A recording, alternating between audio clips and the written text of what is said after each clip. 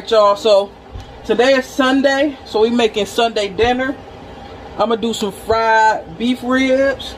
We got mac and cheese in the oven. We got green beans. We also got baked beans, and we got potato salad. But I wanted y'all to see how I season my ribs. So I'm gonna use some seasoning salt, some Tony's, some seasoning salt, Morton's, of course, you know, some Goya, some onion powder, garlic powder, slap your mama, and then, you know, some mustard. Then we're gonna deep fry these boys, and that's dinner. So let's get the seasoning.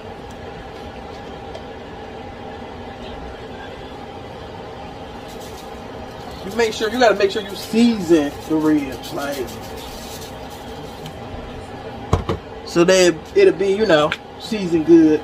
But of course, you know, I like seasoning on my food.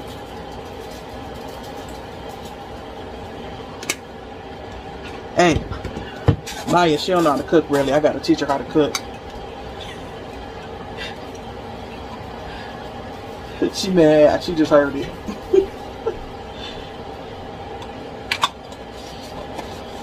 The only thing is I ain't got no gloves, so I hate having to use my hands to mix, you know, all this in, especially with the mustard. But what can you do?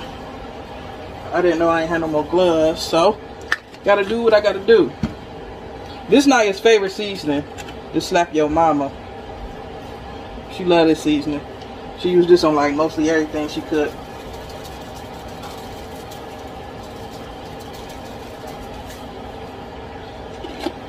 Don't be afraid to comment below to let us know what you guys cooked on Sunday.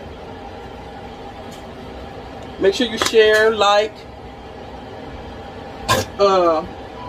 hit that bell for more content. Subscribe to the channel.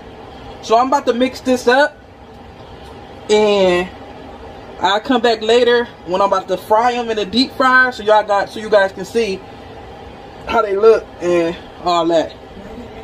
Alright, y'all, so now that I mixed it all up, this is how they came out.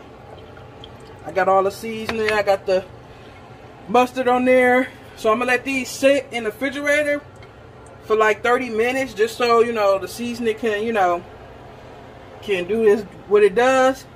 And then I'm gonna come back when I'm ready to fry these bad boys and let y'all see the finishing touch. Alright, y'all, I got the ribs in there, so I'm about to drop them down on in there and let them cook. Ooh, look at that there. And then I'm gonna come back, let y'all see the finishing touch of them when I take them out the deep fryer.